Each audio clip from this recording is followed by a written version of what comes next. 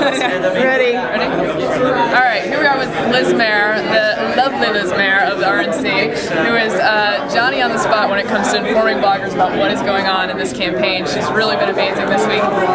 Tell me a little bit about how you guys are reaching out to bloggers and working with them. What's going on here? Well, I mean, obviously the convention staff have taken the primary lead on that, but being the RNC's online communications director, obviously I am involved in that. And I think really the main thing is we wanted to make sure at this convention that there was going to be a really strong blogger presence. I think more and more Americans of all stripes are getting their news online, and they like getting a little bit of commentary with it too, which the blogosphere of course provides.